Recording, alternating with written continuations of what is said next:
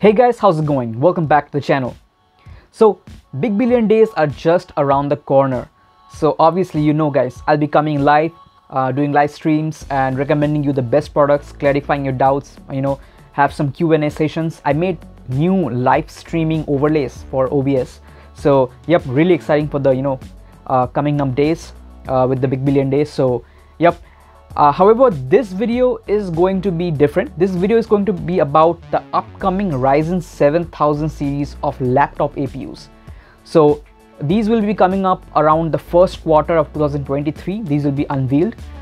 So I am super excited for it because I am myself planning to finally purchase a new laptop. I've been using my Acer Helios 300 2018. So it's going to be almost 4 years now. And yeah, super excited to jump into Ryzen, especially with Ryzen Zen 4. So yeah, super excited about it. So just a few days ago, AMD unveiled their Zen 4 series of Ryzen 7000 desktop processors, and we got a great idea about the performance metrics. And I made a video on it. If you haven't checked it out, you can go check it out. Link is in the cards.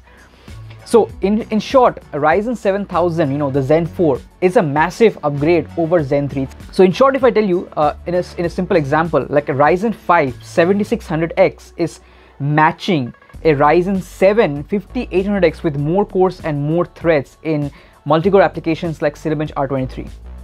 It's ridiculous. Single core jump in combination with 13% IPC improvement and massive clock speed upgrades. Ryzen 7000 like Zen 4s are claiming about 25 to 29% jump in single core performance. That is insane. Like going from a Ryzen 9 5950X to a 7950X, you're seeing an almost 30% jump in single core performance. The Ryzen 5 parts, the Ryzen 5 7600X is beating a Core i9 12900K in single core performance. So in short, jumping from Zen 3 to Zen 4 is a massive upgrade. It's a ginormous upgrade, and I'm super excited for this tech to come into laptops. And that's why I'm making this video, alerting you guys, those who are planning to purchase really high-end laptops, because obviously guys, the prices will be it surely will be increased because the upgrades are monumental, right? The overall platform cost may also be increased because Ryzen 7000 laptops will also be using only DDR5 RAM. So overall the platform cost will add up. Like it will be more compared to Ryzen 5000. So Ryzen 5000 Zen 3 is still pretty amazing, like great performance and efficiency. Even Zen 2 Ryzen 4000 is still enough in my opinion because I use it. So I'm telling from personal experience. So Ryzen 7000 is exciting because obviously this massive upgrade, and the other thing is that with Ryzen 7000 AMD is going to increase the core counts. So I'm going to come to it in a moment, but let me tell you in brief. The Ryzen 7000, like the most high-end parts, the desktop replacement that AMD is calling out to be AMD Ryzen Dragon range, they are supposedly bringing up increased core counts, like up to 16 cores, 32 threads. So super exciting guys. But before that, let's go in a structured way. So AMD just unveiled a couple of days ago, I think so, a new nomenclature, so a new naming scheme for the processors, so that you can easily understand the generation, the year of release, the architecture, and the level of at which level it comes, like the core counts and all those things, just from the product number, the model number of the CPU. And yeah, it's pretty complicated actually. It'll take some time to get used to this product naming scheme. So yeah, I'll put it up on screen. But let's take a look at AMD's actual sort of their laptop APU lineup, because they are planning to have like almost 5 different product launches simultaneously. Like they're going to maintain this 5 categories of laptop APU. So let's just take a look at it. AMD is going to call their products, like starting with the Mendocino processors, like 7020 series. So this is for everyday computing. So interesting part about the Mendocino is that they're going to have Zen 2 cores, like I think up to 4 cores. I think 4 core CPUs these will be, but they'll be having RDNA 2 GPUs. So like RDNA 2 iGPUs, integrated graphics will be of RDNA 2 architecture.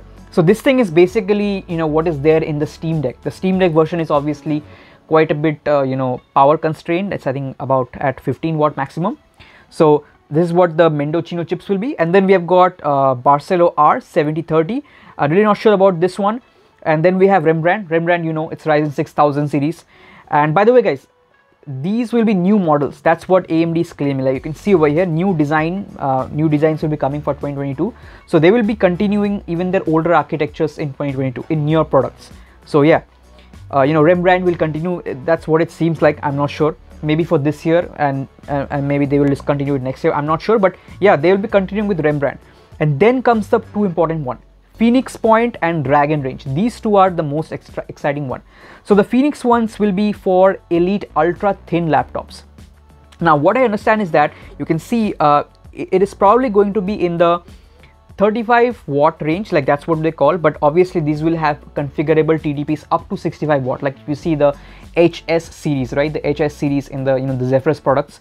So even though they claim to be 35 watts, they can obviously like Asus boosts them up to 65 watts. So yeah, obviously the configurable TDP will be up to 65 watt. So the Phoenix Point is supposed to actually be replacing like core for core replacement for Ryzen 5000 Zen 3. So Phoenix Point will come with exceptional efficiency in mind, as along with the upgrades of Zen 4, like, you know, high clock speeds, high IPC, better multi-core performance and all those things, like overall big improvements in terms of speed and processing. But they will be targeting the, you know, the most ultra thin laptops. So you can imagine, right, Phoenix Point will have a massive advantage over, you know, these Alder Lake chips and, you know, the upcoming Raptor Lake, which obviously look like really power guzzling chips, whereas Ryzen will be focusing on power and a lot more on efficiency. So Phoenix Point is very exciting for those who want, you know, really thin and light, powerful gaming laptops.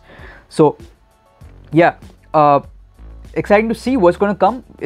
Only time will tell, but Phoenix Points looks like really good, like up to 8 cores and super high, you know, efficiency in mind.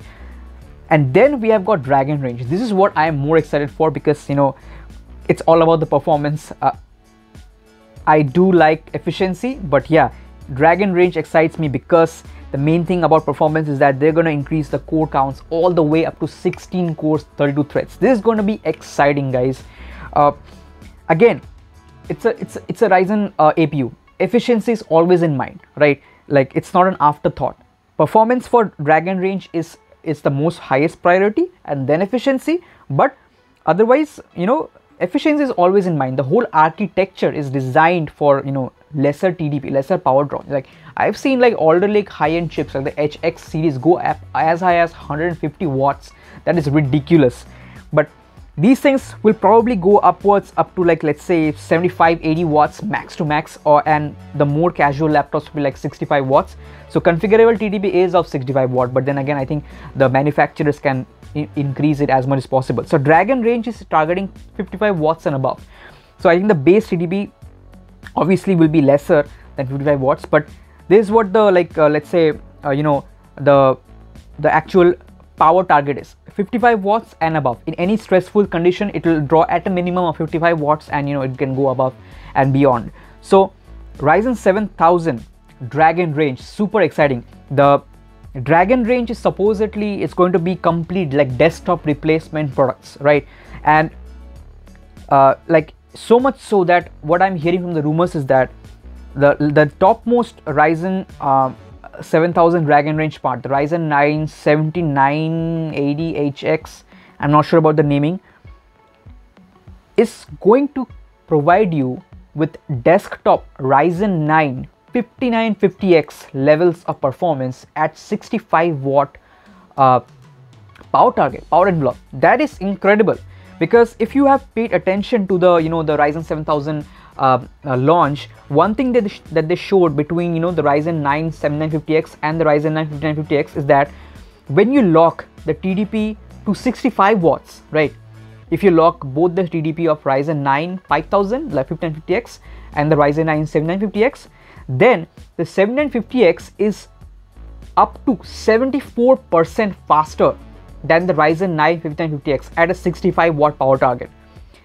That is a serious improvement. That is not a joke. That's a serious improvement. So you can expect the similar performance upgrades if you get a chance to get the, let's say, the topmost Ryzen 9 7000 part.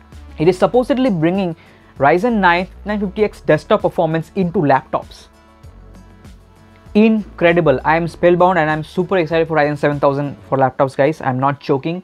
Like, if you are a serious, like, if you're seriously into gaming laptops, high-end portable technology, then Ryzen 7000 is looking like an absolute winner.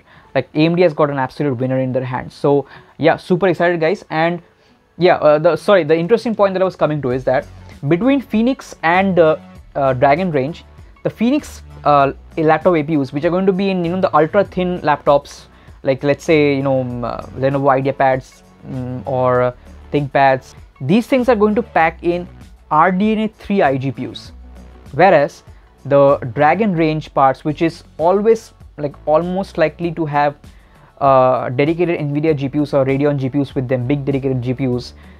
So AMD has put RDNA 2 iGPUs with the Dragon range, because most of the time you will not be using, like 99% of the time you will not be using the integrated graphics with the Dragon range. But for Phoenix, they have added Zen RDNA 3 iGPUs, so that's exciting. So ultra thin laptops with tremendous integrated graphics, it's obviously a great thing, and also it's an intelligent decision to not pack the highest and the fastest iGPUs with Dragon range, because Dragon range will be put into laptops which will already have dedicated big dedicated GPUs. So that's not a factor for Dragon range. So that's a pretty intelligent decision. So that's all I wanted to talk about in this video, guys. It's a small video, not much to say, and super excited for Ryzen 7000, and you should be too if you're looking for a high-end laptop next year.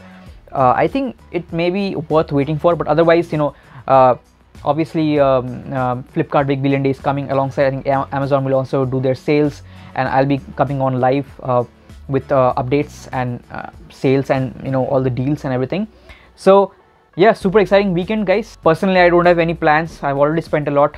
If you have checked my other channel, I bought a camera recently and I'm recording it with this camera. So yeah, exciting weekend is coming. I'll catch you then. So yeah, that's it for this video, guys. Thank you so much for watching. If you're new to the channel, then please subscribe. Otherwise, like this video, comment down below what you think about Ryzen 7000, and take care. I'll catch you in the next one. Peace.